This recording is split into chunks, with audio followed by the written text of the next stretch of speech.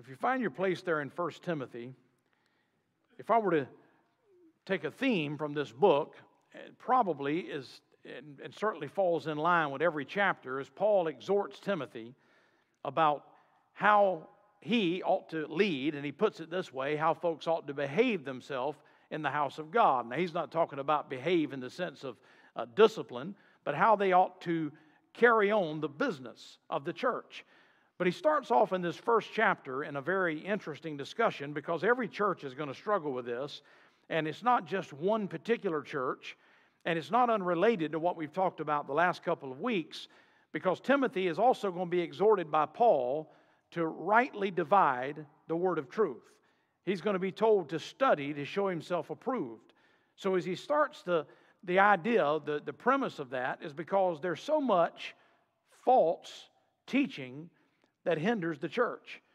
You know, this is an early writing from Paul. He writes to Timothy. He writes the book of Galatians what to do, but to correct erroneous teaching. He writes over in 1 Corinthians to correct carnality. Even that early, there were already people who were coming in. 2 Corinthians, there were plenty of critics of the Apostle Paul that were trying to undermine the church. And so here again in Timothy, he says, Timothy, watch out, because there are going to be people who will tell you what sounds like the truth, but it's not the truth. And he says you need to know it so well that you're able to combat that. You know, the way you get people to believe a lie is to mix it with the truth. You know, if I wanted to poison somebody and I took maybe some liquid that looked green and nasty and algae filled, and it was bubbling at the top, and you know and dropped a little arsenic in it, that wouldn't be all that dangerous. But if I take a glass of nice water that looks very clear and appetizing and put just a little bit of arsenic in it, well, that little bit of arsenic ruins the whole cup. It looks enticing, looks like it would help, looks like it would be nice, but it'll kill you. Well, you know, the devil doesn't come and try to convince people of stuff that is necessarily outlandish. Now, some people believe things that are outlandish, but the masses are pulled in by what sounds like truth mixed with error. Now, you look in 1 Timothy chapter 1, and Paul writes down here, first of all, he charges Timothy, and he says in verse 3, he says, as I besought thee to abide still at Ephesus when I went into Macedonia, that thou mightest charge some that they teach no other doctrine. Now he's telling Timothy he's got a responsibility. He says, you're going to be among these people there at Ephesus, and I wanted you to stick around because I wanted you to intervene when people tried to teach false doctrine. It was going to happen. Now, the biggest threat they had were those that knew the law, the Pharisees, and tried to mix that law with grace. Really, the entire book of Galatians was a book that Paul wrote. Of course, the Holy Spirit of God gave him the words, but the occasion of the book was that people just like this had come in and they were undermining the progress that these people had made in their Christian life. That is, they hadn't rightly divided the word of truth. They were wrongly dividing the word of truth, and they usually used the Old Testament law to do that. Now, those people are dead and gone, but their great-grandchildren are still at it. I mean, people will take biblical terminology, biblical accounts, often Old Testament passages. You know, one of the great books that people love, not a lot of people, but some false cults like to use, is the book of Ecclesiastes. They'll go over to the book of Ecclesiastes, and it says, the dead know not anything. Well, there's a lot of politicians that don't either. So, I mean, they're still alive. That shouldn't throw you off too much. And who in the grave can praise God? And they'll take things like that and teach something as ridiculous as soul sleep, that a person dies and they're completely unconscious until the judgment. They'll go to places and pick out one little proverb, one little statement out of Proverbs, and pull it out and form a whole doctrine off of it. Now, every statement in Proverbs is the Word of God, but it's got to be placed in its proper context. So you have people that were dealing with that here. He said, Timothy, I'm charging you that you charge. In fact, he besought Timothy. He says, I'm beseeching you to charge these people. In other words, that's a pretty significant term to say, look, you're part of the so-called church. God's given me authority to come in with the truth and say, that's false. You know, there's nothing wrong with combating false doctrine. Now, you don't focus on false doctrine, you focus on the truth. But when you preach the truth, it combats false doctrine. Now, there's some subtle ways that people do this.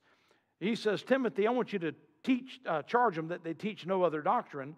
In verse 4, but add this onto it, neither give heed to fables and endless genealogies.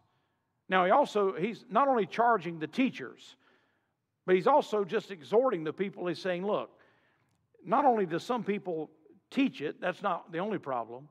Some people are constantly looking for something new.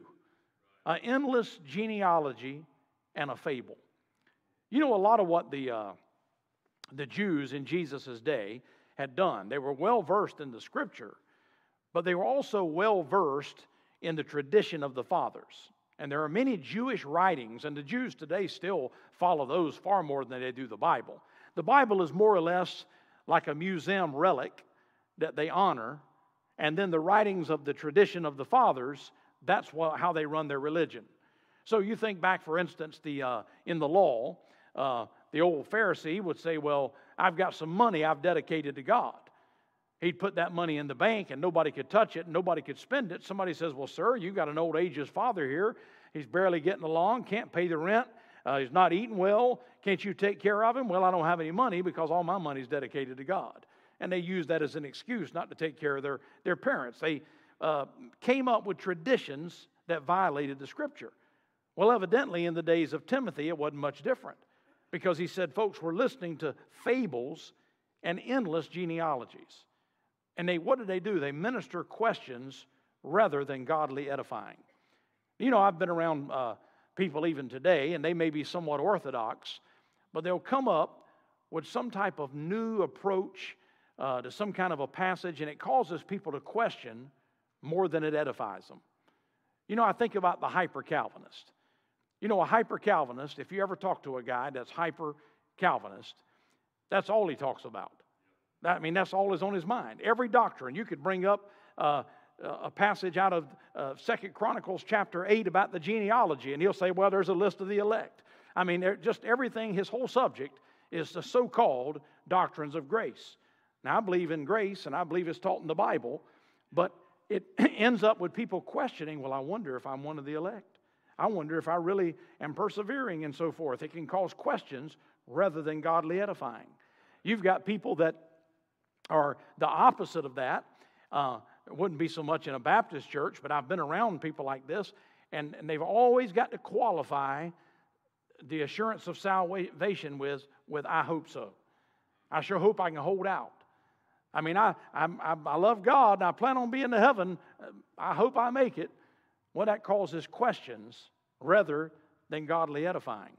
But you know what causes godly edifying? Is the pure Word of God and His promise that you trust. I mean, the Bible's simple enough to understand. He says, don't spend your time on these endless genealogies and things that minister questions. But then, that's the negative part. But he says, okay, look, you know it exists. You know people are going to teach this part of it. He says, but let's go back now and how do we handle this, Timothy? You're going to be, obviously, you've got people that know the law. You're going to deal with people that have this background in the Old Testament. And we've talked about, last week, we kind of went briefly through it, but, you know, obviously the Bible that was written to Adam, he's responsible for it. I wasn't there when he said it to Adam, but I read it now as an outsider. It wasn't written to me, but it's written for me. The law's the same way. I'm a Gentile, but even if I was a Jew today, the law wasn't written to me. God gave it to a certain generation, gave it to them to be responsible for, to use it the right way, and yet we don't throw it away today. It has a profit, because notice what he says down in verse 8. We know that the law is good if a man use it lawfully. You know, God's law still has a purpose. I mean, it's God's word. Every part of this Bible is profitable. See, think about in this very book to Timothy, in the 2 Timothy, we read the passage that said, study to show yourself approved unto God, a workman that needeth not to be ashamed, but also 2 Timothy 3:16, all Scripture is given by inspiration of God and is profitable. All Scripture is profitable for doctrine, correction, instruction in righteousness. It's all profitable, including the law. But I've got to use it lawfully. Now, look back to verse 5. He's talking about the commandment. He says, now the end of the commandment. And if you want to put in there any of God's commandments, the end, for God to direct us as a believer now, a Jew never viewed it like this. Many of the Jews, they missed this, and yet what did Jesus say was the first and great commandment? To love the Lord thy God with all your heart, soul, and mind. Well, of course, that's the first commandment, but the second is like unto it, love your neighbor as yourself. You know, most people talk about the Old Testament. I'm talking about ignorant people, don't know much about the Bible. They that would be so audacious as to say we ought to get rid of it. It came up, not too long ago. They're putting these books. I don't even want to talk about the subject matter of them in the pulpit. They're so bad. And they want to be in our kindergarten classes. I mean, they're putting them in libraries in absolute filth and disgusting. It's interesting. They want to, and this is true, they put these books in the libraries of elementary schools. I read a news story that was going to tell us what kind of books they were putting in there, what was controversial, and it had a disclaimer at the top about the kind of material that was going to be in this article. I mean, you might want to use discretion when you read this. You know how sometimes it's going to be violence. It says there's sensitive material going to be discussed in this article, and they put it in an elementary school. So somebody stood up and said, well, we've passed a law now. We've got to get this stuff out of the school. Then we've got to take the Bible out. Why? Well, the Bible talks about stoning homosexuals and talks about killing people that commit adultery, and it's all full of... They don't know what's in this Bible. Do you know what the emphasis of the book they're criticizing is? Love God with all your heart and love your neighbor as yourself. You know, if you're a fundamental, Bible-toting, God-loving, Jesus-serving, He means everything to you and you want your whole life to count for Him, you go out and you try to tell people how much Jesus loves them and so they can stay out of hell. If you're a Quran-toting, Muhammad-serving, Allah touting, fundamental Muslim, you go out and terrorize things. That's right, isn't it? If you're a liberal Muslim, I'm a peaceful person. Well, that means you don't believe the Quran. I'm just kind of take it lightly. I just think it's there as symbolic.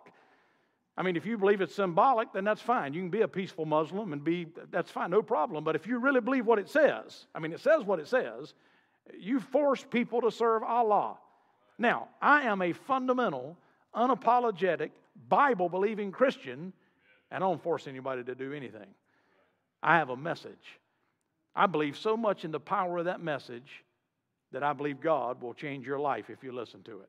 I don't twist your arm, terrorize you.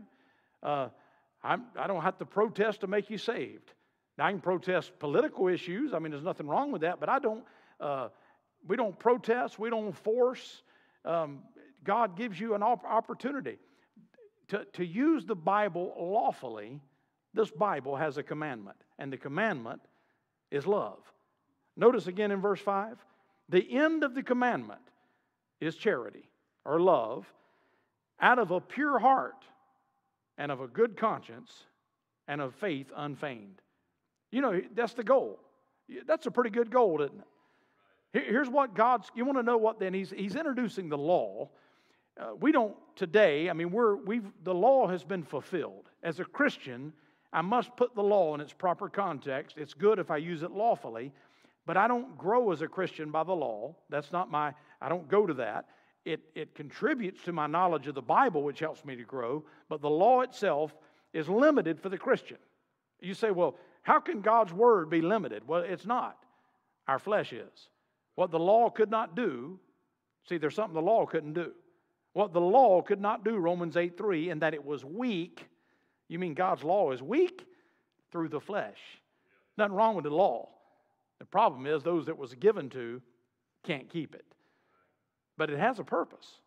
Now, the end of it, start at Genesis, go to Revelation, and you'll find out the end, of course, is to exalt Jesus, but he says the end of the commandment is love out of a pure heart and a good conscience and genuine faith. That is unhypocritical, not faked, just good old faith in the Bible. That's a pretty positive thing, isn't it? He says that's the end of the commandment. That's the goal. Now, some in verse 6 have have turned aside unto vain jangling. Now, we could talk about the secular world's vain jangling, but he's talking about religious vain jangling. They're going to take religious terms and use them the wrong way. Now, we, of course, today have probably more options. There's you can find a false religion to go along with just about anything. Now, there can be categorized. Some of them we look at it almost like cults, and they are. Some of them are considered more mainstream. But if I were today, and I'm not slandering them, I think you would pretty well know what a Mormon teaches and what a Jehovah's Witness teaches is far from what we believe the Bible teaches, because it's far from what the Bible teaches.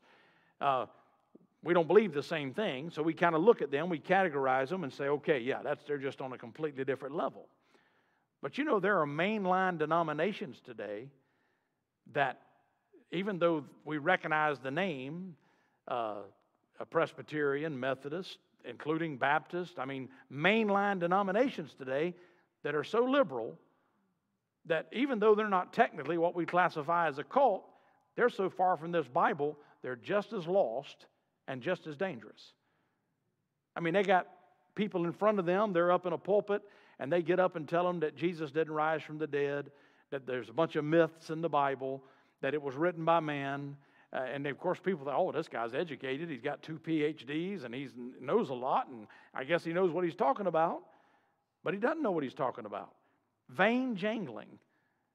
How vain is it for a man to get up on a Sunday morning and claim to be a preacher and to get up and talk about the Bible for 15, 20 minutes, 30 minutes, or whatever it is, and he doesn't even believe that the Bible that he's preaching is the Word of God? That's vain, empty, useless jangling. He says it's going to be out there. Some have turned aside. Now, in verse 7, desiring to be teachers of the law, understanding neither what they say nor whereof they affirm. Now, again, you can have different levels of people that are just outright heretics. Some get off a little bit on a tangent. They're not lost. They're not unsaved people, but they just get off on a tangent. There's mixed up people out there. There's some people who like to be considered really smart. It's intellectual pride. They get tapped on the back by thinking, oh yes, I'm a great teacher of the law. People respect me for everything I know. And there's nothing better to get you out of sorts with God than just good old pride. Intellectual pride is just as bad as any pride. And so understanding, they don't even understand what they're talking about. But then he says, well, Timothy, let's make sure we know what we're talking about. He says, we know the law is good if a man use it lawfully. Knowing this, that the law is not made for a righteous man. Now, are you in Jesus today? If you're in the Lord Jesus Christ, you're righteous. If you're not righteous, you're not going to be in heaven. You say, well, I'm trying to be righteous. That's not good enough. You say, well, I live a pretty good life. That's not righteous. Righteous means 100% perfect, sinless, no sin on your account, right with God. Now, there's no way you can do that on your own. The law isn't going to help you do that. So how in the world am I going to be righteous? 2 Corinthians 5:21, he who knew no sin was made sin for us, that we might be made the righteousness of God in him. God made me righteous. Now, isn't that a clear statement? Rightly dividing the word of truth. Here's a great statement right here. This passage illustrates it so well because it says the law was not made for a righteous man. Now, I'm a righteous man. I'm in Jesus. Now, does it mean there's no profit to me for it? No, the same book's going to tell us all Scripture is profitable. But the law wasn't made for a Christian. In other words, it wasn't designed. Its purpose was not to get a Christian to to walk with God in a greater way. That's not the point. Now, don't get me wrong. Reading the Bible, reading the law of Moses is a tremendous thing. The Word of God has a cleansing effect. I've read through it many times and gotten a blessing through it over and over, and we see Jesus all the way through it, and it has a purpose.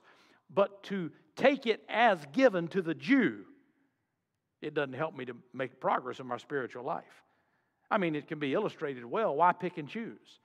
If I can be helped in my spiritual life, as I mentioned another time, well, I better not get a woolen garment and a cotton garment and sew it together, or I guess my prayer life will be hindered. Well, no, that was written to the Jew. It wasn't written to me, but I can learn something about it. You know, if nothing else, I can look at that and say, wait a minute, there's something God's trying to teach these people. Sounds like to me, maybe He doesn't want the holy and the unholy to be joined. Maybe He's trying to teach us that can two walk together except they be agreed. Maybe He's trying to show me when He said an ox is not supposed to plow with a donkey and so forth. He said, don't put them together because two can't walk together. It was an object lesson. There was a purpose to it. Now, in that, I can grow in my spiritual life because I'm taking it as it was there for me. But as it was written to a Jew, you know what happened if a Jew plowed his ox and his ass together? He sinned. And God told him not to do it because it was written for a specific people. So He said it wasn't made for righteous men.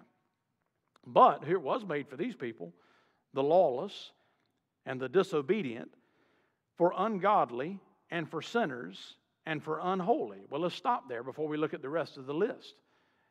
Do I have any people in here that at some point in your life were lawless, disobedient, ungodly, and sinners?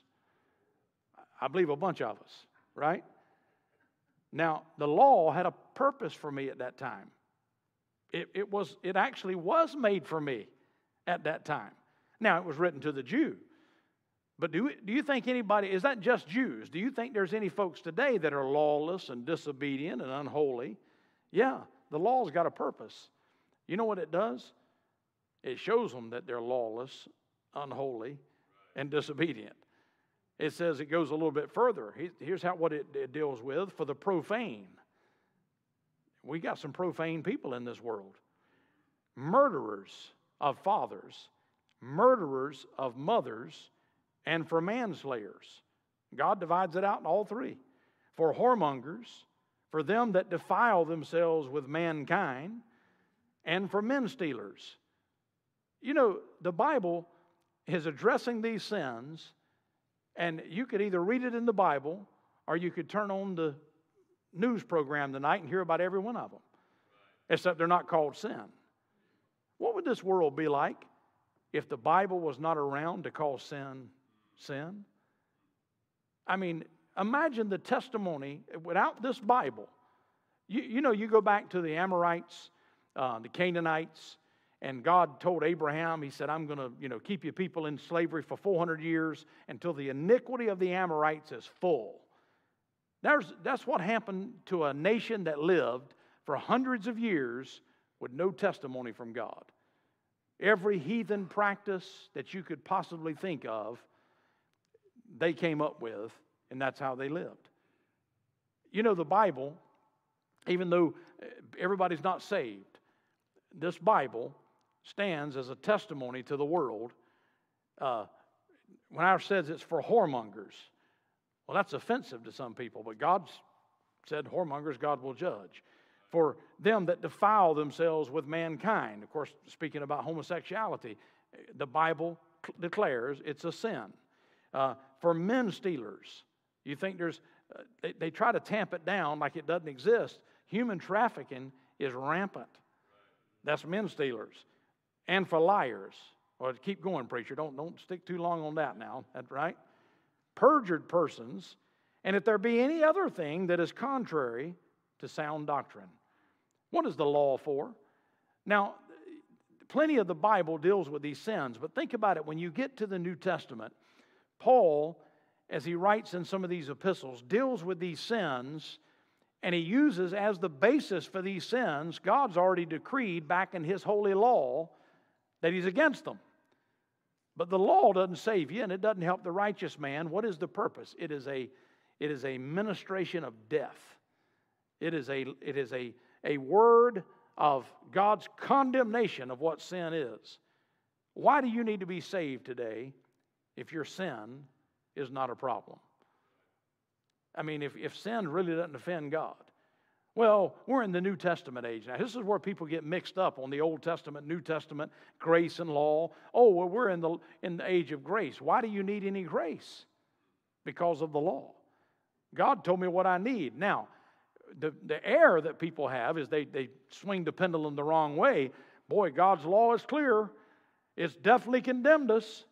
So I guess what we need is we need grace, plus we've got to keep that law. No, God gave up on human race. Jesus fulfilled the law. What you need is Him. And then you know what He'll do? He'll fulfill it through you. He'll begin to demonstrate to the world that He's able to clean up these things out of our life. And so He says it's got to be used lawfully. Now, how does this coincide? This false doctrine was that people were overemphasizing to the Christians the wrong use of the law. That was their problem. So now he ties them together. He says the law is good if you use it lawfully, gives us list of sins. But notice now in the last of verse 10, if there be any other thing that is contrary to sound doctrine. Do you know to live against the law without receiving Christ is not sound doctrine? I mean, that's lost people don't have sound doctrine. But there's unfortunately some Christians that don't have sound doctrine. So he says, according to the glorious gospel of the blessed God, which was committed to my trust. Now, how do you put the law in harmony with the gospel? He didn't say in contrast to the gospel. He said according to the glorious gospel. You know, you might get the idea that God gave Israel the law and they couldn't keep it. And God says, well, that isn't going to work. So let me come up with plan B. There's no plan B with God. Actually, plan A, which was the only plan, He said it in Genesis 3:15. I'm going to put enmity between thee and the woman. Between thy seed and her seed, it shall bruise thy head, thou shalt bruise his heel. I'm going to send the seed of the woman to crush the devil's head. And He started in motion a plan that was formed before the foundation of the world. Everything after that God is doing is pointing to that plan. That next era that I talked about after the Tower of Babel, when Abraham received the promise from God, and yes, he lived by the promise. He received revelation. He was responsible, Israel being in a land and so forth. But what did He promise that day? I'll bless him that bless thee, curse him that curseth thee, and in thee shall all families of the earth be blessed. How are they going to do that? Through the seed. They're going to be blessed. I mean, even when He comes down to the law, before He introduces it in Exodus 19, He said, I bear you on eagle's wings and brought you unto myself. Now, if you obey my voice indeed, well, for I don't know how many hundreds of years they didn't obey His voice indeed. It made them ripe to look for the one who would come, the gospel of the Lord Jesus Christ, the blessed gospel. He said it's right in accordance, it fits, it's in harmony, because the gospel implies my need. It's implied that why did Jesus come? He didn't come to just add on something. He didn't come as a religious leader. He came, fulfilled the law, died for my failure of the law, and made it possible for me to be declared righteous before God. You know, if a man kept the law completely perfect and his whole life, he'd be righteous. If you're in Jesus, you're righteous. But now, I'm not only righteous, I'm actually a joint heir with Christ. I mean, if He just saved me and kept me out of hell, that'd be wonderful. But He didn't just take me out of the pit. He set my feet on a rock and established my goings. That's a whole lot better, isn't it? So, to understand, yes, the law exists. The gospel exists. They're not contrary to one another. They harmonize with one another. He said, according to the glorious gospel of the blessed God, which was committed to my trust. And I thank God, Christ Jesus our Lord, who hath enabled me, for that He counted me faithful, putting me into the ministry. Paul was entrusted with this glorious gospel. And it is a glorious gospel. So I think you understand, and I think we've put this together, but the Bible beginning in Genesis 1:1 all the way to Revelation chapter 22 is the Word of God. It is profitable. It confronts me. It changes me. When I read in Psalm 19, which is in the Old Testament, "Oh, how I love thy law, it is my meditation all the day." God meant that for me. That any Christian can read that verse, and that's what it means. I mean, wherewithal shall a young man cleanse his way? By taking heed thereto according to thy word. And at that point, all David had was up to just the law and a little bit of the history and so forth. Yes, it's included in that. But when it comes to rightly dividing it, we've got to make sure that we use it properly. Because the truth is a powerful thing when we take it and lay it down just like God unfolded it. And I trust God will give us an ability to do that. Let's go ahead and have a word of prayer.